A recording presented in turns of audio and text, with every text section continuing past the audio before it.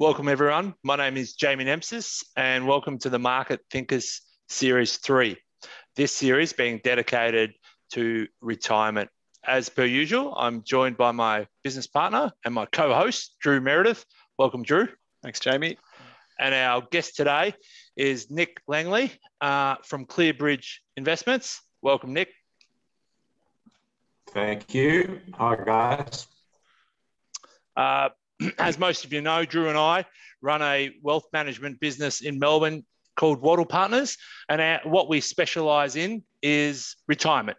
So most of our clients are plus 60, most of our clients are high net worth clients, and essentially we look after them in the last third of their life. This series being dedicated to retirement is really close to what we do every day. One of the things or one of the tools that we give our clients to manage expectations about investments and portfolios is a simple formula, and that formula being TR equals I plus G. So total return always equals income plus growth. Within our portfolios, infrastructure plays a big role, and today's episode is dedicated to infrastructure that essentially helps with both that I and the G. Drew, would you like to introduce Nick more formally and also talk about what the session will cover? Yeah, definitely. Thanks, Jamie. I think provide a bit of some flavour around what we're talking about. In the last few episodes, we've probably focused on two big themes, and I think infrastructure fits both of them perfectly. One is income. You know, we saw so many Australian companies cut their dividends by 40 or 50% last year. So when you're in retirement, having that diversity and resilient income, which doesn't come from diversifying into 4 banks, it comes from diversifying into multiple assets, multiple countries, and those sort of ideas, but also the institutional grade type of assets. So we've spoken a lot about finding assets that are high quality, have been relied on by institutional investors for multiple years, and there's reasons why they do that. So we're hoping to kind of uncover a few of those during this session. And welcoming Nick, who co-founded ClearBridge back in 2006, after spending a lot of time on the sell side, research side in global infrastructure. We've called quite a few people lifers in this series. Can we call you an infrastructure lifer as well? Yeah, pretty much, mate. A number of different roles, but certainly all of my adult life. Excellent. And so ClearBridge is part of Franklin Templeton, which has about 1.5 trillion, and now ClearBridge is up to about 200 billion. Formerly Rare Infrastructure, wasn't it?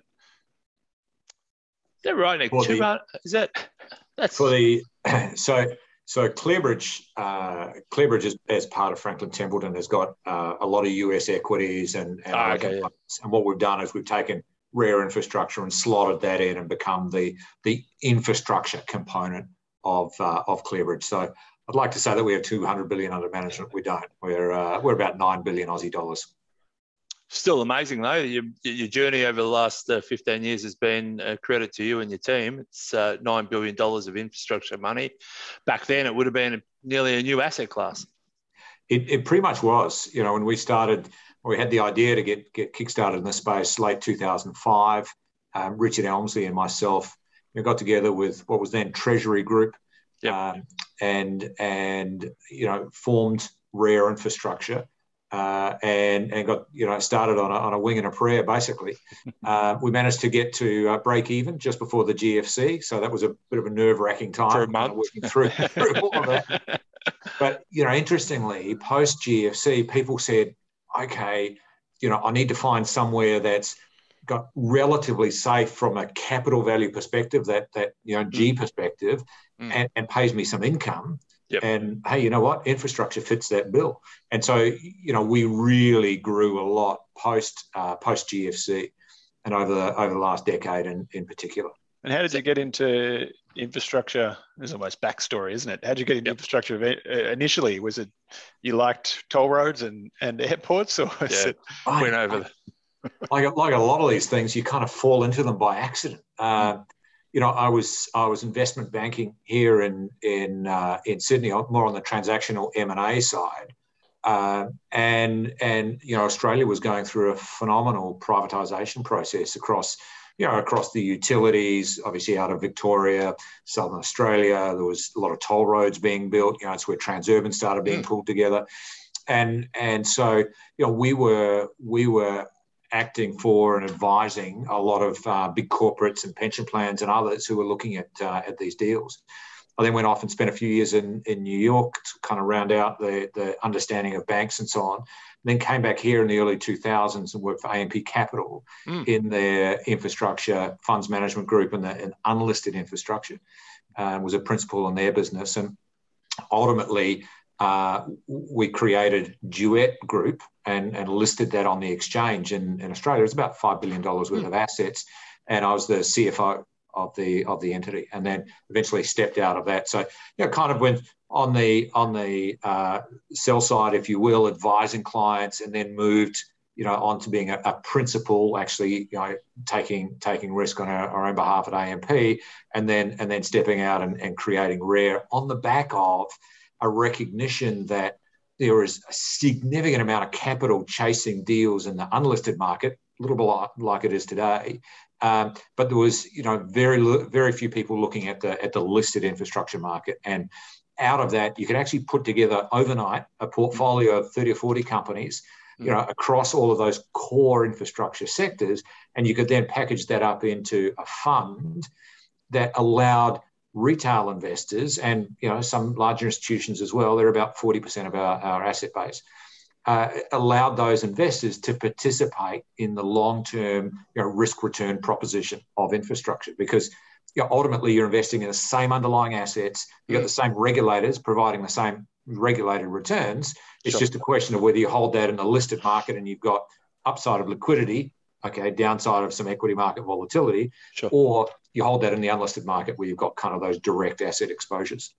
And when you put your Nick Langley lens on and you look at these vehicles, do you see the vehicles or do you see the underlying assets?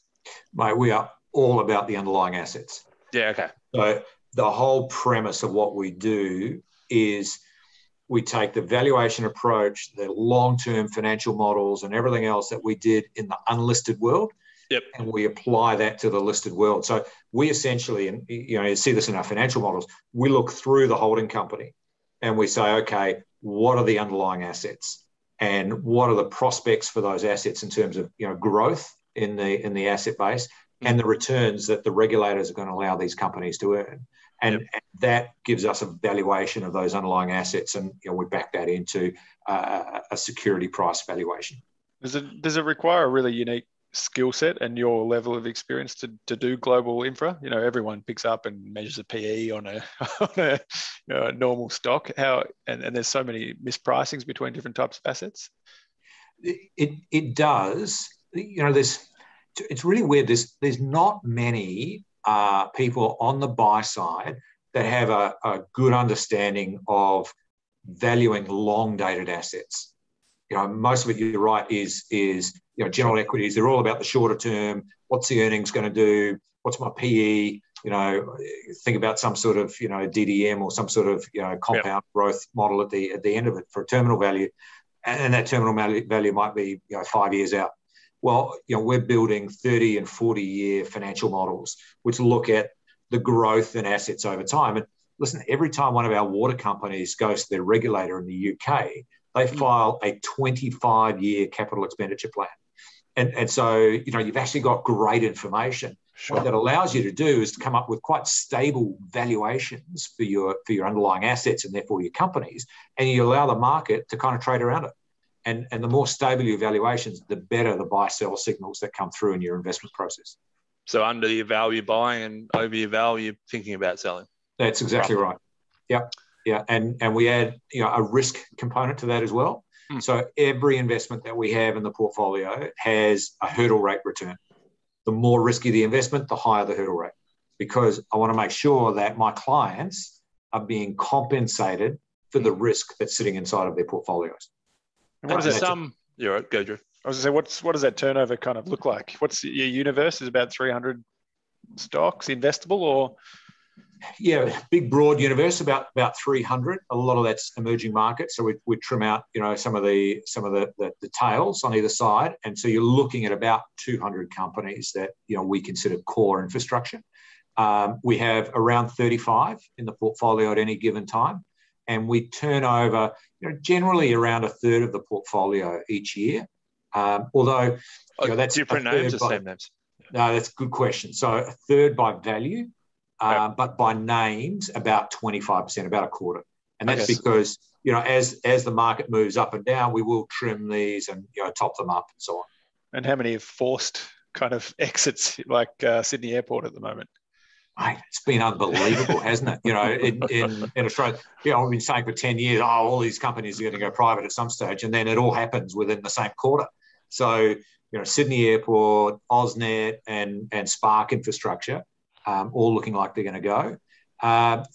It's pretty interesting. Listen, it is what's going on here is the big institutions have recognised that we've got a 20-year tailwind in infrastructure, and some of that's decarbonisation, some of that's fighting climate change, some of that's we need inflation-linked assets in our portfolios, and they're saying income. We need to increase our allocations, and particularly in Australia. And the reason a lot of it's happened here is, the pension funds, their flows are going up, their inflows are going up, and so they're looking at all of this cash coming in, saying, I've got to buy some of these assets that are going to protect my portfolio, be ballast in my portfolio, and provide me with some income over the longer term. And just the sheer size of them, right? They're $200 billion funds, so you can't go out and buy a $50 million bridge. You've got to buy something that's significant to be able to, move the dial. Yeah. So. Yeah. You got to go big. And why are they willing to pay so much more than the market? Seems like all the time. That's just misunderstanding or? So good question, Drew. So no, it is a great question, right? Because financial theory tells you that if you're going to lock up your money for a period of time, then you should get a higher return. And therefore you should be buying these things at a discount. But actually they're buying these things at a premium, right? When you look at the deals that have been done in the private sector, the 10 largest deals in the last few years, it's been done at an earnings multiple, EBITDA, which is like cash earnings multiple, just under 18 times, right? And in the listed market, we trade at about 12 times. And so you've got a massive premium that's going through. So there's a couple of things going on. One, there's a premium for control, right? Because in the listed market, we're always a minority holder. So these guys are controlling the underlying assets. Two, arguably they can get some synergies. They can do some development. They can run, very importantly, they can run higher leverage ratios than the listed market will tolerate. And so that adds a bit to it as well. And the final thing, which I think is underappreciated, is if you're in the unlisted space, you become a mark to model valuation, right? Because essentially what they do is they run the same financial models that we do. They put in a low cost of capital, and that gives you a high valuation. Whereas in the listed market, you've always got this equity market volatility. You're mark to market on a daily basis. There's noise in the market around inflation, around GDP, around bond yields and things like that.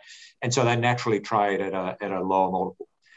So listen, the same underlying assets, same regulators, same return profiles. It's just in the listed market, we can actually buy those things more cheaply, and we've got more confidence in the capital value, and we've got that income coming through year in, year out. Is there when they buy these infrastructure assets off an exchange, do they get rid of a level of management fees as well? They do. You're right. So they can generally cut back on some of the management team. Yep. They can cut back on some of the costs around exchange and issues with investor relations and things like that. So there are some savings, not massive. But there are some savings at the margin. You hinted on kind of inflation there, and depending on what day you read the paper, inflation's bad for infrastructure because there's so much debt, or it's great for infrastructure because you have to increase you get higher replacement costs. Yeah. Yield. Yep. Which way is it? Is it good or bad? Is it? So the short answer is inflation is good for infrastructure. Yeah. Right. So our valuations are positively correlated to infrastructure. If you're looking across most infrastructure assets, a 1% increase in inflation, for say a 10 or 15 year period, is going to lead to generally 5 or 6% increase in the value of those underlying assets, and so that's obviously a good thing. But the point that I would make is whether it's inflation or bond yields or GDP. Generally, these are adjusted for as the companies go through regulatory resets. And, in the utility space, that's generally every 5 years. In the US, they do it on a shorter basis. It's 1, 2, or 3 years. And so as they go through those regulatory resets, the regulators change the returns they will let the companies earn. And those returns are generally linked to like a CAPM model. So it's a basic, financial. Everybody understands how to calculate it. It's pretty, fair. They're attractive returns in the US right now. Okay, bond yields, call them 1.5%, but maybe they should be between 2 and 2.5. These guys are earning a return on the equity in their asset base of around 10%, right? 9 to 10%. So it's pretty attractive return relative to, let's call it the risk-free bond yields. And the other thing that's important is, as your asset base increases, assuming you're earning a relatively steady return, which they have been for a while, then your earnings are going to increase, your cash flows are going to increase, and your dividends are going to increase. And so we've had a nice, growth in dividends coming out of the funds over a long period of time as well. You're also refinancing debt at a lower rate too, aren't you? Everyone worries about bond yields, but if you're borrowing cheaper and on a longer term basis, your earnings are still strong. Fixed or float? How does your debt? What kind of debt do you carry in your fund, Nick? Right. So there's no debt at the fund level itself. Okay. So we look down to the underlying companies. Yep. If you're a utility company, then your debt costs are actually a pass-through. Right. So the regulator's about rewarding the equity players and separately rewarding the debt holders and the like. So interestingly, if rates were to go up and our cost of debt goes up, then that's accounted for separately, and that's not affecting our return as equity holders, which is good news. Right? There's some short-term fluctuations, but over the medium and longer term, we're all good in that respect. Yep. If you're a Transurban, then it's a little different, right? Because you've got very long duration assets. Your tolls are on a fixed kind of path. They increase by inflation, the greater of inflation, or 1% a quarter. And so if bond yields go up, then actually that does affect the likes of Transurban and their valuation. However, there's an interesting part to it. So if bond yields go up because inflation's going up, then they get that back in their tolls. Right? If bond yields are going up because the economy is getting better and therefore real yields are going up, then they're going to get more traffic on their toll roads and their networks. There's going to be more trucks moving goods around. And so as a result, their revenues go up in that respect. So, it becomes quite an interesting game. It's quite asset specific. So one of the things that we do is a lot of analysis on each individual company before it makes it into the portfolio. And we're obviously thinking about how that macro environment will develop over time. And how's that asset base change? So a quick summary on the types of assets you're buying, and has it evolved in your 15 years or more than 15, 20 years? Yeah. So the universe that we look at, is a little over $3 trillion of equity market capitalization, and that's about $6 trillion of assets. And put it in perspective, all the unlisted deals that have been done, and obviously there's some big ones like Sydney Airport, but all the unlisted deals that have been done in the last 10 years is a little over $1 trillion worth of assets. So, the listed markets are quite a lot larger. What we find is we lose about 5 or 6 companies a year to, takeovers, whether they be listed on listed or public to privates and things like that. But we've got a lot of new companies coming in. Now, we're quite specific about what we call infrastructure. We want poles and wires and pipes in the utility space. Yep. And then on the infra side, anything that's involved in moving people or goods around the economy, roads, rail, ports, airports, and then we add in some communications. We won't touch anything that's kind of social infrastructure related. We don't touch anything that's got pure commodity price exposure or power price exposure. And so what we've found is our universe has steadily increased in value as these companies have been investing in and growing their asset bases over time. So digital communications, like digital, you're doing 5G towers or 4G, whichever ones are rolling out at the moment. So we do the towers companies. Yep. We have a couple of satellite companies in the portfolio. Traditionally they've launched satellites which have a 15-year life, and they'll pre-sell most of that capacity, and so you've got 10 to 12 years of visibility to their cash flows. Where we draw the line at the moment is data centers. So most of the data centers have their clients on rolling 1 to 3 year contracts.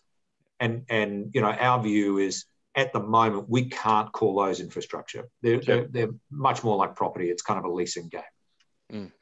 I was going to sneak back to inflation. So you're benchmarked against an inflation index. Are you nervous? Are you nervous?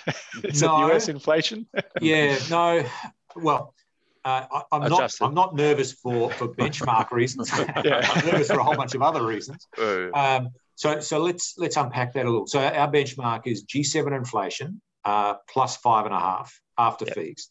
And so what we're trying to deliver our clients is 5.5% real, annualized over rolling 5-year periods. And that's about the margin that regulators are comfortable for the companies to earn. Right, and that's where the benchmark kind of came from. Yep. So absolutely, we've seen an uptick in the benchmark as inflation's kicked up, but we're also seeing an uptick in the returns of the companies. And as I said earlier, they're positively correlated to inflation. So I'm not nervous about inflation and the benchmark from that perspective, but I do worry about inflation because we've got some pandemic inflation, which is going to take some time to work out. Our view is it's not all transitory. There is a structural component, that probably begins to work its way out by the middle of this decade. But we're going to have climate inflation coming through. So we're going to have higher fossil fuel energy costs. We're going to have higher utility bills because of the amount of money that we need to spend, not just on building renewable generation, but also on our electricity grids. And that is going to result in higher utility bills, which is going to result in higher inflation. If you add into that, our guess is we're going to start to see some carbon pricing likely coming in the middle of this decade and running out over time as well. You are going to see structural climate inflation on top of our run-of-the-mill business cycle inflation as well. And that's going to result in higher bond yields. And let's be clear, the current forecast from IRENA, which is the global renewable energy agency, is that this decade, across the energy spectrum, we need to invest about $60 trillion on a global basis. That's trillion with a T. They also expect that 78% of that will be debt funded. And excuse my language, but that is a hell of a lot of debt to bring to market over the next decade or so. We're quite likely to see higher bond yields. We're quite likely to see higher inflation. And that's going to be a real conundrum for both central banks and for governments. And all that. You're incredibly smart, man, Nick. I 100% agree with what you're saying. Drew and I have been debating inflation all week. So, and he's nearly got me convinced there is no threat of inflation. I think I had you last night, but we'll keep that one going. And so, you're saying there's a massive spend coming. Is infrastructure a way to protect your own purchasing power in that. So the way I kind of understand it is that, if you're going to invest in the grid, you're not going to get a new group that doesn't exist today to fix the grid. You're going to get the incumbents, and their capital go up, their returns go up. Is that too simple, or? No, that's absolutely correct. So what we are seeing, over the last decade is we've seen the growth in the underlying asset base of the companies go from kind of 3 to 4% per annum to now pushing up to 8 to 9% per annum. And, most of these companies are filing, anywhere from 5-year to 25-year capital expenditure plans with their regulators every year or two. And so, we're seeing an uptick in future spending. And right now, it's about renewable energy. It's about actually building gas-fired plant because the batteries aren't there yet, and spending on the grids. If we roll forward another 5 to 10 years, it's going to be spending on, green hydrogen. It'll be spending on batteries, and they'll be closing down some of that gas-fired plant.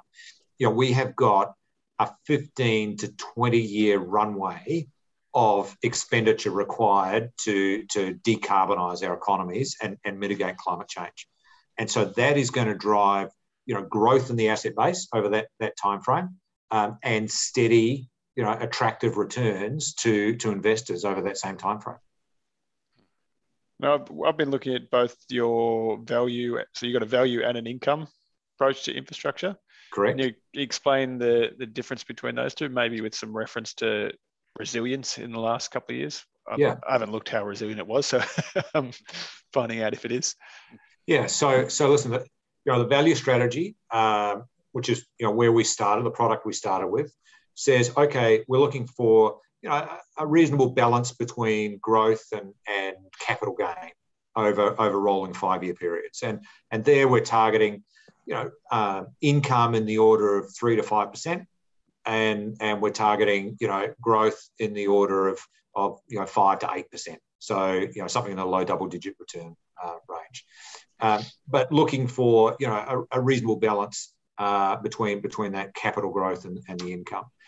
The income strategy, and listen, there's about a 50% crossover in terms of names and valuation, but the income strategy says, you know what, I'm willing to give up some of that future capital growth, some of the G, to get more income.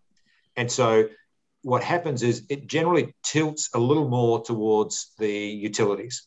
It tilts away from the more growthy infrastructure names.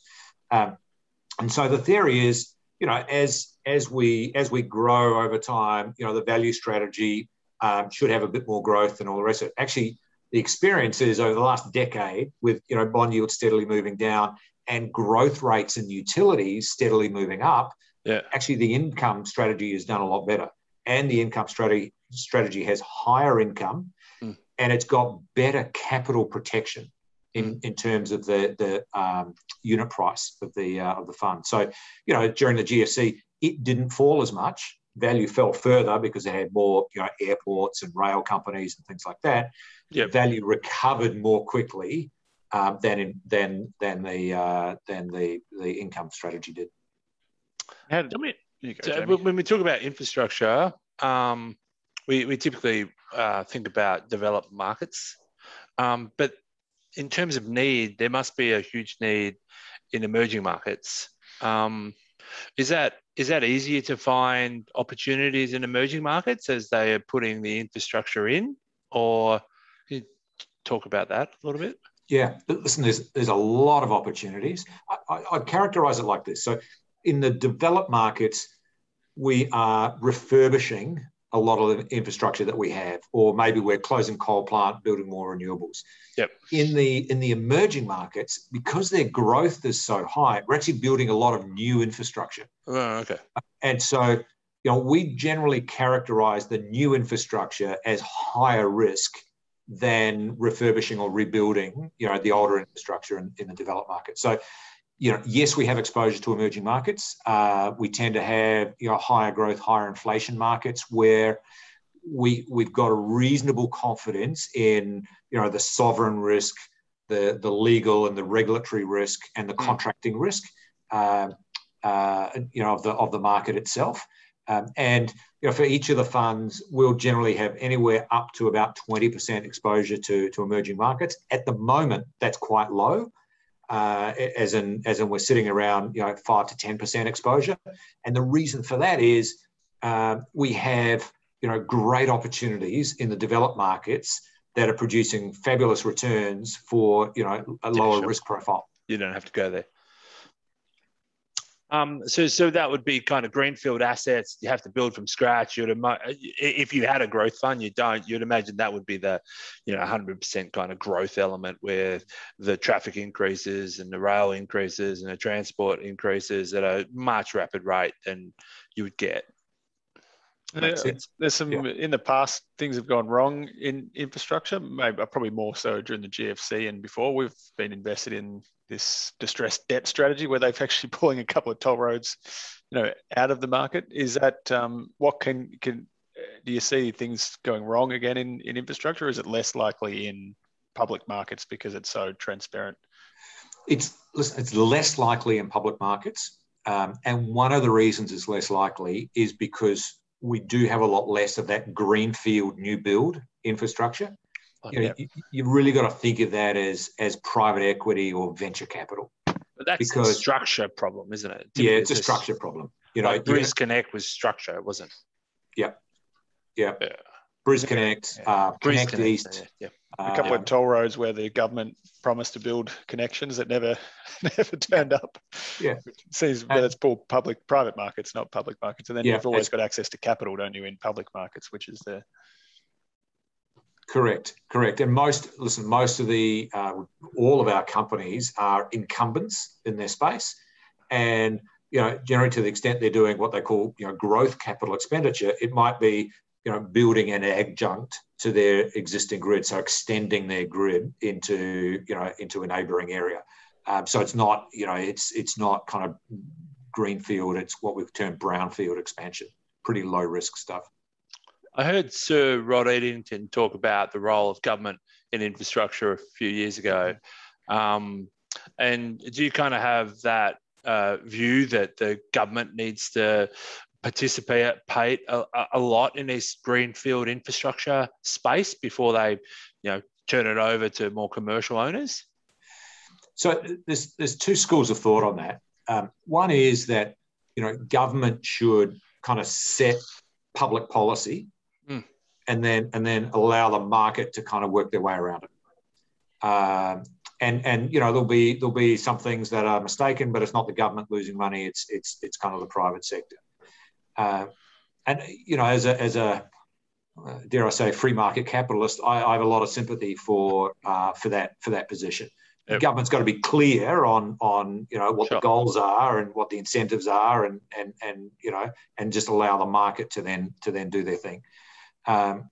Which we haven't really done on the whole climate change and energy. So let's put that aside. The second school of thought is really what I term the China approach. And in China, the approach is build it and they will come. And so a lot of their infrastructure investments happens at a state government level, and they'll use private sector contractors and things like that. But the state government's backing it. They will build a toll road to a new industrial park, and after a few years, once that road can tolerate tolls, they'll ramp up the tolls and they'll sell it into the listed market or to some other player, and then they'll recycle that capital into the next project. Works really well where you've got a planned economy. Yeah. Not so well where you've got a more market-based economy. So all due respect to Rod, there are certain areas where that works, where you as a government say, hey, we are going to do this. It's uneconomic at the moment, but we're going to get the ball rolling and get it kick-started. Works really well in that context. In a more general sort of approach, allocation of capital is generally better done by the private market than it is by the politicians. And governments struggle to plan more than three. What's the election cycle? 3.5 years. How long's the soundbite? Telling you in China, they wanted to build like shipbuilding yards in a certain area. So they built a city where people could live first, rather than what tends to happen here is you just ship people in from somewhere else around the country to a certain area to build. It's kind of that that idea. In terms of renewables and renewables becoming a part of your portfolio, how do you turn concrete green? I was going to say ESG, but our view is that most people listening to this don't really care about ESG. They just want you to do good things with the money that you're investing. So not bad things. No, totally understand. So renewables is a big part of our portfolio, and we made, we've been invested in renewable companies, solar and wind companies for well over a decade. In 2019, we did a big piece of work internally, which looked at kind of the longer term picture. Should we get serious about decarbonising economies? And it was obviously post Paris climate change and so on, but we were starting to see some of these big agencies like the International Energy Agency and the like start to come out with their views on, okay, how could we decarbonise over time? And so we completed a piece of work which basically said, listen, every year for the last decade, the market has underestimated how much money we need to spend on renewables and how much money was going to be spent on renewables. Yep. Separate issue, they might have overestimated the return profile of that, but that's a separate issue. So what we started doing was buying the renewable companies and selling the pipeline, so the gas pipeline companies in particular. And benefit of hindsight, timing worked out really good. Q4 of 19, Q1 of 2020, because through 2020, post-pandemic, the renewables really took off. And listen, this is a risk return scenario. We like to have them in the portfolio, but towards the end of last year, they started getting really expensive. And, I said our valuations are pretty stable. They went through those valuations. So we're like, okay, we're going to start selling them. And we sold a lot of our renewable stake. And of course, they pulled back through the course of this year. We started buying them again last quarter. As we've led into COP26, obviously this has become a big issue in markets again, and those valuations are ticking back up. So listen, clearly needs to be part of any infrastructure portfolio. You need to look at them on a case-by-case basis, and you need to have a view as to where their projects are, what's underpinning the returns. Are they going to be able to, achieve a long-term return on those assets? And are they contracted, or are they exposed to market risk? And we obviously prefer the contracted ones because, we want to be able to forecast the income and the dividends coming through from those companies so we can pay that out to our unit holders. That was the ETF-induced kind of bubble, wasn't it? Where a couple of big ETFs were launched with small I think it was New Zealand renewable companies that went up 5 times in a short period of time. So listen, there is a great play here for alpha in your portfolio because what happens is, these guys get rated by ESG rating houses. And, if you're talking to the companies and you're saying, oh, you've got this project in your 5-year plan, what's going to happen to your ESG ratings when you do that project? They're like, oh, you won't believe it. The ratings, we've already indicated the ratings are going to tick up by a couple of points. And we know that there is a huge amount of capital that is allocated based on those ratings.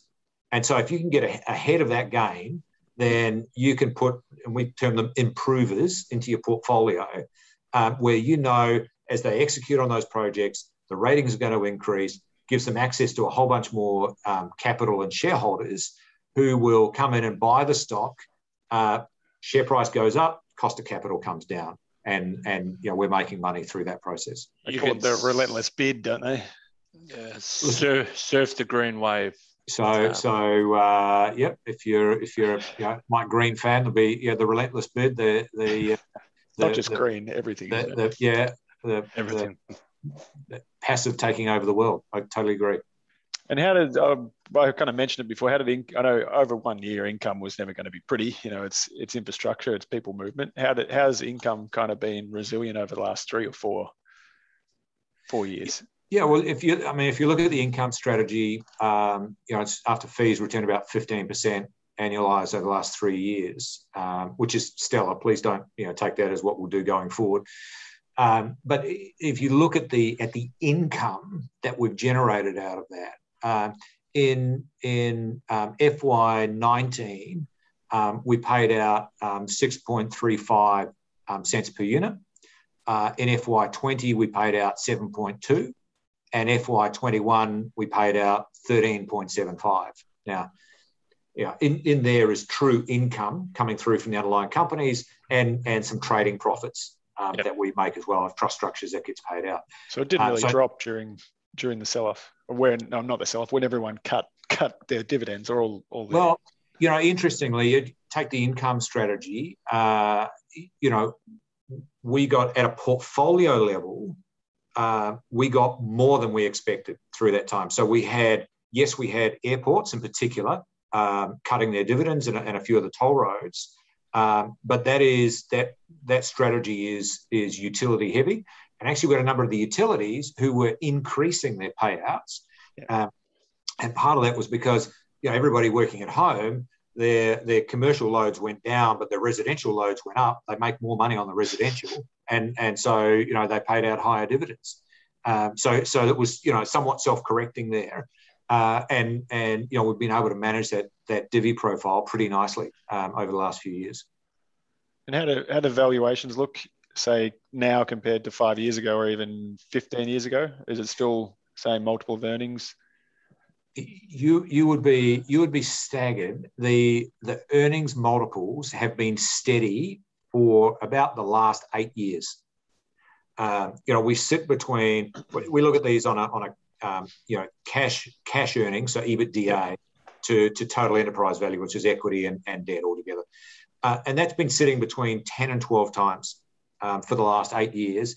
Even as your cost of capital has been coming down. And the growth profile has been increasing. So we're at a point now where these things are pretty attractive value. They're one of the only areas of the market that hasn't kind of ripped away, and we're looking at very solid asset-based growth, which we know is going to lead through to growth in earnings, growth in cash flows, and growth in dividends. We thought we would talk about a couple of stocks. Drew, do you want to turn to that? I was gonna do the kind of oddball or the out of nowhere question, which is if you could only own one asset, doesn't have to be a stock, could be one of the underlying assets in your portfolio for 20 years, what would it be? We do this with the stock guys, right? So you've got to pick one asset. You're retired at 60. You only can have one for whatever amount of money you have in retirement. Not Eastlink. What asset? You can't invest in your fund. It's got to be one asset. What one is it, Nick? Well, I'd be happy to own just about any of the US utilities. We've got Exelon on the fund. We'll talk about that in a moment. Be happy to own that. I would also be happy to own GetLink in the portfolio. GetLink owns Eurotunnel, which obviously is the tunnel between UK and France. Nice. That is a great green asset because Europe is trying to push people off short haul travel on airplanes onto rail, and so we'll see more and more rail. It's a bit depressed at the moment because there's a trade argument between the UK and Europe. That's going to get itself sorted out. It might take a year or two, but that's one where you've got a very long dated asset, another 80 odd years to run. You've got the green tinge on it, and you've actually got a few big cornerstone shareholders that one day might take the asset out. So when you start talking about carbon, if carbon gets priced and starting to get priced in airfares, but it will, then the cost of flying over the channel versus under the channel on a train must be substantially different. Yeah, if you take 1 gallon of fuel and you're trying to move 1 ton of freight, right, on an airplane, you can move that about 4.5 miles. Okay. On a truck, you can get 130 miles. And on a train, you can get about 485 miles. And so when you look at trains versus air, there's just no comparison. I'm going to use that stat. I'm going to write that one down. And maybe just that one, maybe I'll have a look at one stock before we finish up. So Exelon, was that so US utility? It's a big US utility. It has a monster nuclear powered fleet of generation. And so, I don't know. People have different views on nuclear, but when you're talking about decarbonising economies, nuclear has to be part of the discussion, and not for all countries. It's going to be tough to get that up in Australia, for example, but in the US, it already has a significant nuclear fleet. It's a no-brainer to continue to run those companies, and so we see great support for the nuclear side of their business. And it's interesting in the latest Build Back Better plan that Biden's trying to get through, there will be support for the nuclear energy there.